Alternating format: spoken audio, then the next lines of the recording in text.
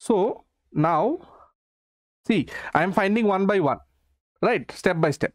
We got this formula, we've understood how this formula is actually written here. Now we found how to find out the epsilon1 also, but to find out the epsilon1 we need this FST. ES we know, D we know, small d we know, X we know. X also we do not know, right? X is nothing but my you can say neutral axis depth. So I would write it here. I would write it here. To find epsilon1 we need, see, we can this steps you can write anywhere, right? Upar niche doesn't matter, but just we need to get all the, you can say, values, or you can say all the terms that is required to find out the correct. So we need to get FST and X. X is nothing but my epsilon1. I mean, sorry, neutral axis depth. Correct. So now to find these things, what we will use, okay, what we will use, we will use the conventional crack section analysis using the modular ratio. I mean, when we'll be using, when we'll be doing the design as per working stress method, we use this as a conventional approach of using modular ratio, right? So using that only we will find out the crack width, FST and neutral axis depth. Okay, that is the easier way. So what we will use, that to find these, we will use, why I'm writing, so that when you refer later you will understand easily. Okay, so we will use conventional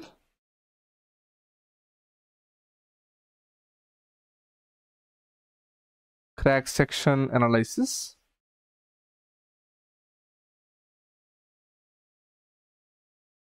okay with modular ratio. Fine. So we'll use this conventional method of finding the, analyzing the crack section using the modular ratio. So what was the formula for modular ratio? All of you must know. So modular ratio, as per IS 456, if we see, modular ratio equal to 280 by 3 sigma CBC, right? 280 by 3 sigma CBC.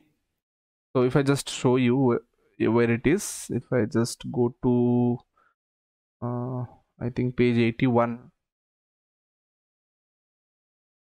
yeah, here if you see, so here in the structural design working stress method you will find the modular ratio M has the value 280 by 3 sigma CBC, right? Sigma CBC is the permissible composite stress due to bending in concrete in Newton per mm square, which is specified in this table number 21. Okay, this table number 21 has given this values of sigma CBC. Correct. So this is my modular ratio M. Why I need this modular ratio, I will just show you now. So we know from this you can say working stress method of section analysis, we know so the, not analysis, I should say that in the approach of designing the section as per working stress method, so we use some approach, right? So if we are using the same approach here, so just one thing I will write, this is a different thing actually. M by I is equal to sigma by Y. So you all know that. Now what is this M, what is this I, that is also a matter. M is nothing but the moment, I is nothing but the moment of inertia, sigma is nothing but the stress, right? And Y is nothing but, what is this Y, that I will tell you now. Okay, what is this Y, that I will tell you now. So I'll just draw the section here. I will just draw the section here. Okay, and I will draw the suppose neutral axis depth. Okay, here is my reinforcement. Here is my reinforcement. Now if I just draw the same drawing, I will make it here. So the effective depth, this is my effective depth D, correct? This is my neutral axis depth X, fine, and this is how much? Then it will be D minus X, right? D minus X, correct? So if I just draw the stress diagram here, if I draw the stress diagram here, it will be something like this.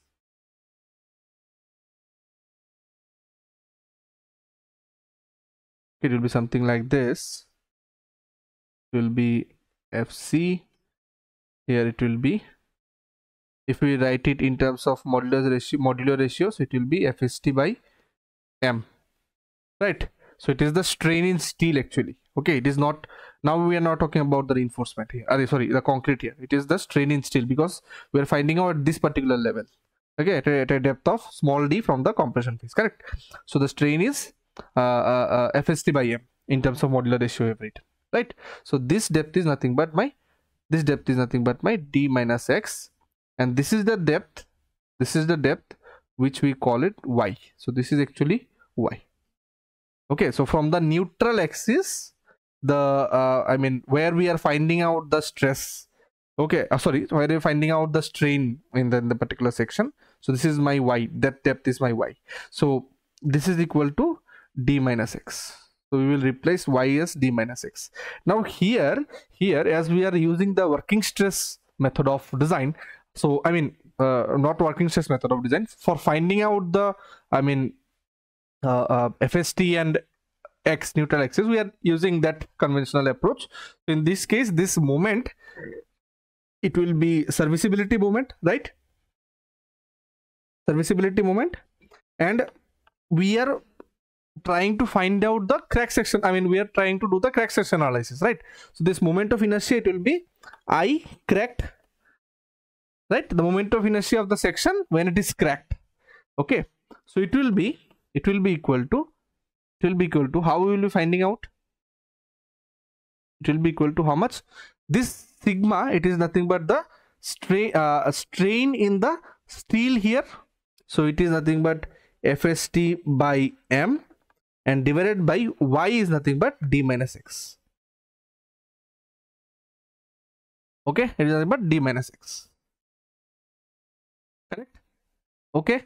So what we need to find out finally? We need to find out the FST. So how will we finding out? So FST equal to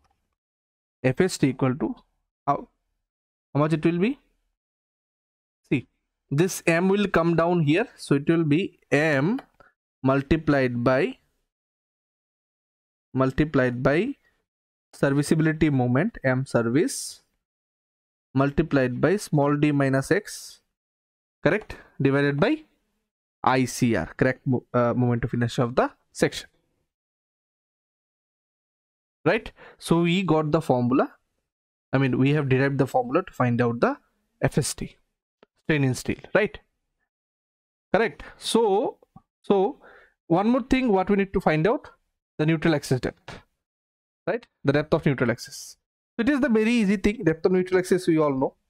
Depth of neutral axis we all know. How we will be finding out? Depth of neutral axis is nothing but X equal to K into D, we know. And what is the formula for K? K is equal to root under 2 rho M plus rho M square minus rho M.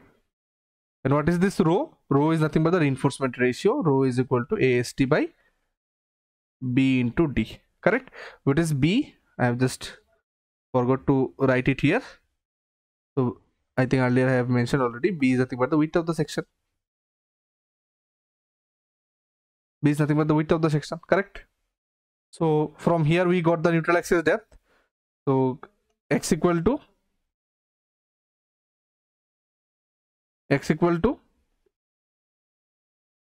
2 rho M plus rho M square minus it. This is out of this, you can say under root, okay? Rho M, this multiplied by D. So we got the neutral axis depth also here. Rho, this AST value we know. I mean whatever reinforcement we will be providing, this is my AST, correct? whatever reinforcement we'll be providing.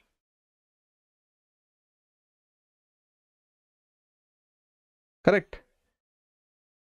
Okay, so now we got x value, we got moment of this is from the analysis, this we will find out from the analysis. So I will just write it from analysis. Moment of this already we know, modular ratio. Correct? Now this is my unknown here to find out the FST. We had two unknowns, FST and x. Now I can say x we already got. Now FST also we got, but the unknown is ICR. Okay, I mean the correct moment of inertia of the section, right? So now if we just see what we consider that this is my I mean, if we talk about the working stress method, so what we consider, this is my concrete section, and when it is subjected to bending, suppose from the upward, so the bottom fibers are subjected to tension and the upper fibers are subjected to compression, right? So this is under compression, which is taken by the concrete, because concrete is good enough to take compression. And here we provide reinforcement, and we assume that this reinforcement will take all the tension. I mean, we design in such a way that this reinforcement will take all the tension just coming in this section, and this section is, this concrete in this area is null to contribute in the tension resistance. Okay, so when this section is under, I mean, what we consider that this has some area. So as this, we are considering that this reinforcement will take all the tensions, so we consider some transformed area of steel, because here concrete is also there, steel also there, but we are not taking the action or not taking the I mean tension capacity of the concrete. So what we are considering, this tension will be taken by the reinforcement itself, but there is some amount of tension that will be taken by the concrete. So ignoring that, we take a transformed steel area.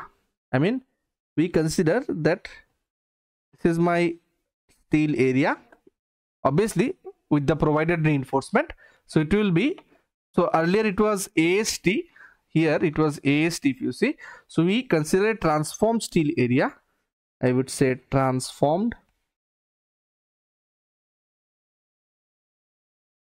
area of steel equal to modular ratio multiplied by AST, because some amount of resistance can be provided by the concrete also, but as we are saying that concrete will take no tension, so we here to compensate that, we say that there will be a there will be a transformed area of the reinforcement, and it is nothing, not AST, it is actually modular ratio multiplied by AST. Okay, so that area is the area we are getting.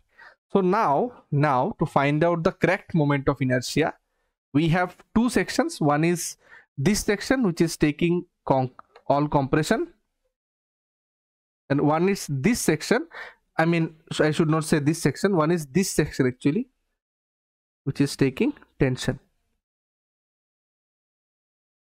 Okay, and if we add the moment of inertia of these two sections, then only we will get the correct moment of inertia of the concrete, right? So now if we find out the correct moment of inertia, so we can say that the correct moment of inertia ICR, let me just draw some diagram here first.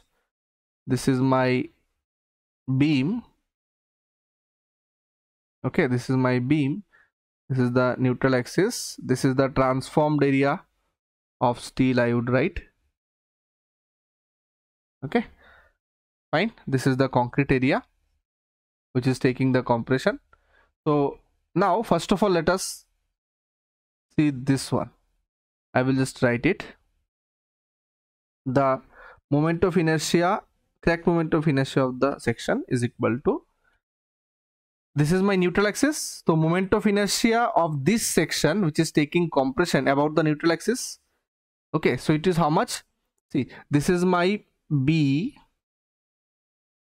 this is my B, and this is my X, right? The neutral axis. I mean, sorry, the neutral axis depth, correct? And this is my, suppose, XX, which is the neutral axis of the upper part only. So with respect to the neutral axis of the section, if we find out the moment of inertia, so it will be bx cube by 12. Okay, then how much, as it is not at the neutral axis, so we need to use that, what we need to do, the area multiplied by h square, ah square, right? So bx cube by 12 plus, what is the area? So area is b into x, so b into x into h square. What is this h here? H is nothing but my a into h square, right? Correct. What is this h here? So h is nothing but the neutral axis of this section from the actual neutral axis. So this is my, I just write, this is nothing but my x by 2. Correct. So this is my h here from the neutral axis of the section to the neutral axis, or you can say the center, or neutral axis, I would say, from of the particular area that we are finding out the moment of inertia, right? So b, I mean, this is my area into h square. H is nothing but x by 2 whole square. Correct. So you got the moment of inertia of the section which is taking concrete, I mean, which is taking compression. Now we'll be talking about the moment of inertia of this particular part. Now see, if I draw a, suppose a neutral axis only for this transformed section, steel section, right? Or I mean steel area. So for this particular area, if we want to find out the moment of inertia about the neutral axis of the section, it will be very minimum. Okay, it will be very minimum. So moment of inertia of this section individually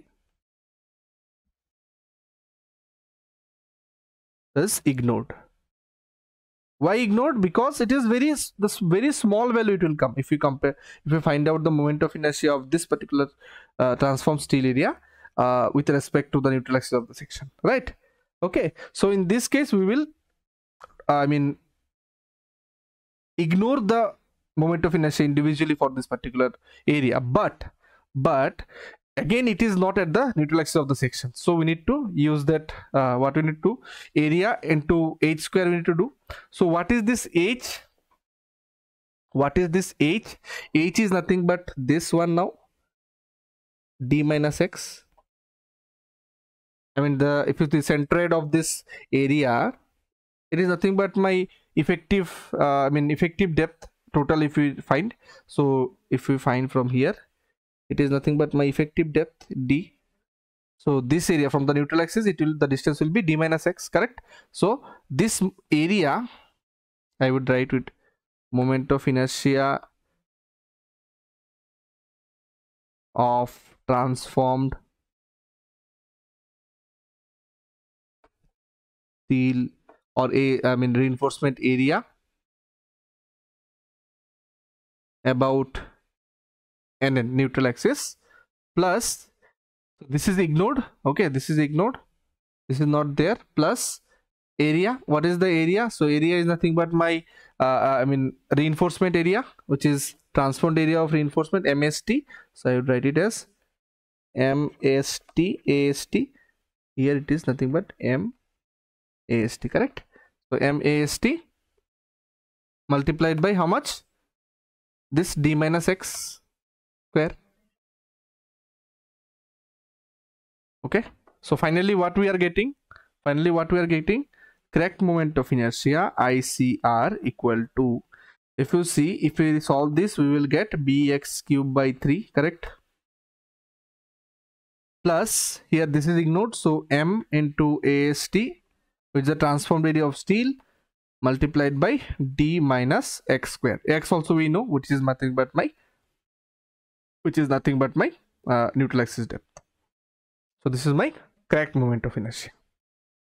right? So now if you just see here, to find out the FST, we needed the crack moment of inertia, which we can find out from this particular derivation. Modular ratio we know, moment serviceability moment we can find out from the analysis, and effective depth also we know after providing the reinforcement. Obviously neutral axis depth also we calculated here, right? We calculated here the neutral axis depth, correct? So we got the neutral axis depth. So FST is completed. This is one by one. Now we will go, FST is finished. Now we will go to what we needed, FST and X. So this is solved. Now we need epsilon m equal to epsilon 1 minus this value, right? So this value, all the values we have, capital D, width of the section, neutral axis depth, just now we have found out. AST, which is provided, you can say modulus of elasticity of steel we know, 2 into 10 power 5, and 3 is just a, I mean 1 by 3 is a value in Newton per Pascal, actually this one. So, and epsilon 1 just now we found out here, if you see at the top where it is, yeah, epsilon 1 FST by S. FST also we solved, right? And all these values, so FST also we got it here correctly, right? So we got epsilon 1, we got this value, so this epsilon m is calculated. So from the crack width formula, if you see what are the things left, epsilon m we already found, right? This D value is we know. Now what is this? Okay, neutral axis depth also we calculated, C minimum and ACR. Okay, so now let us draw a section again.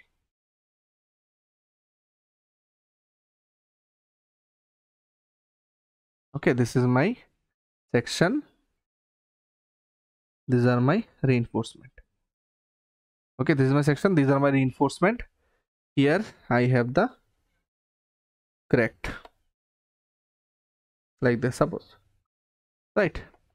C minimum is nothing but the cover to the main reinforcement, this one, you can write it. So minimum cover, so we'll just write it as C, just cover to the reinforcement that you have provided. Okay, this is my C, or you can say this is in terms of C minimum. Whatever cover you are going to provide, you just have to write it here. Okay, C minimum. Fine.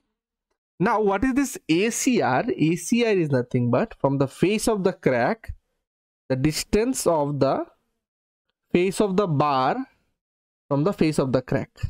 So this is nothing but my ACR. This is nothing but my ACR. What we assume that the cracks are supposed to happen in between the two bars that we are providing.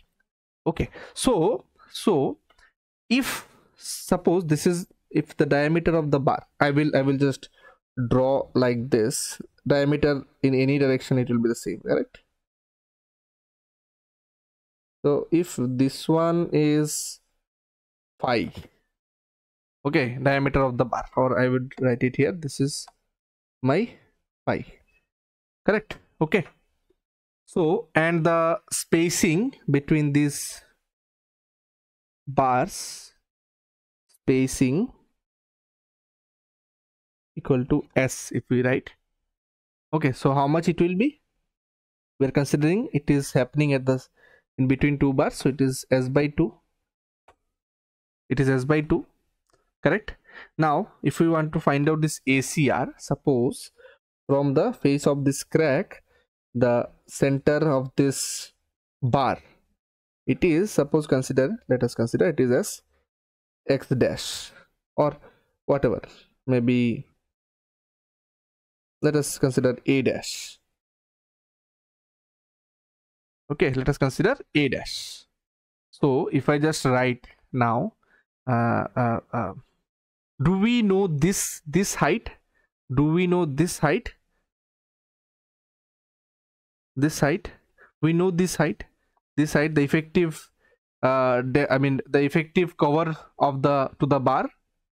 So it will be C plus, I will just write effective cover DC we write, right? So effective cover to the bar is equal to C plus 5 by 2. Correct? C plus 5 by 2. It is nothing but the effective cover. Effective cover to the main bar, and C is nothing but the, the cover to the bar, the clear cover to the bar. Correct? So now if we calculate, this is C, this height, it is a triangle. If you can calculate, so I just write ACR equal to A dash minus C. A dash, it is up to the center of the bar, so half of the bar dia we need to deduct from this 5 by 2. Correct?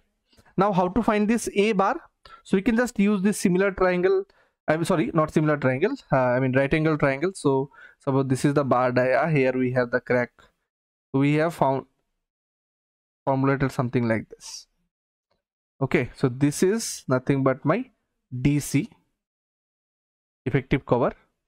This distance what we calculated, it is nothing but my A dash.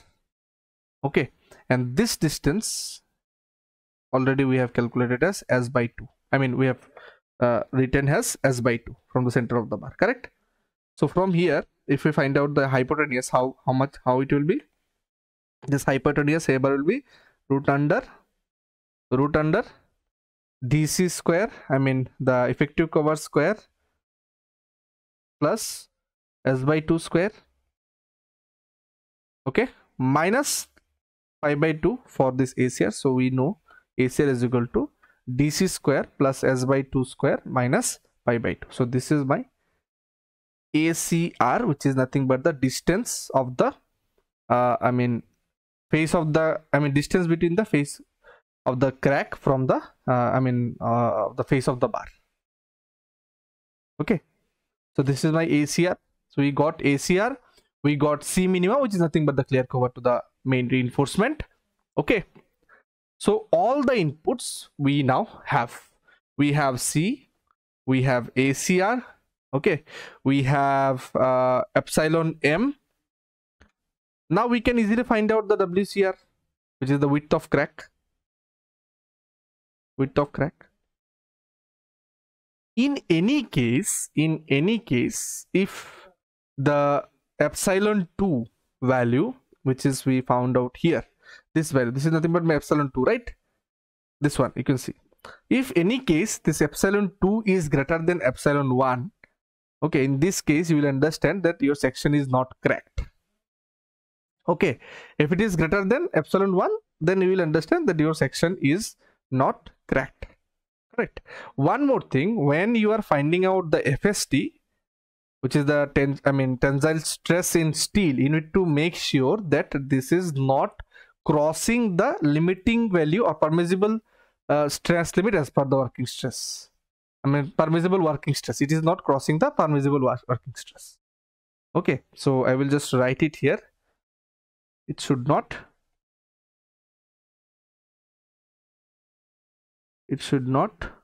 cross the permissible working stress. Okay, fine. So permissible stress value you will get in table number 22, I guess. And this modulus, sorry, which one? Let me just see. Table number 21 is giving permissible stresses in concrete, the sigma CBC values, right? Permissible 22 is giving permissible stresses in steel reinforcement. And if you see for the HOSD bars, suppose the grade 500, the permissible stress in direct tension and flexural tension shall be 0.55 FY. So what I'm saying, this total process is for the crack width analysis when the member is subjected to bending. That means the tension is coming due to the bending. If there is a direct tension, then this method will not be applicable. Okay, so this is the methodology. Now if you see the code, for it is very poor to understand from the code. So if you just see here, just this formula, epsilon M, epsilon 1, this value, Y they have written something, but there is no much explanation is given. Okay, so you can read these things from here, but what will happen, you will not get clarity how to find out the things, how these are coming.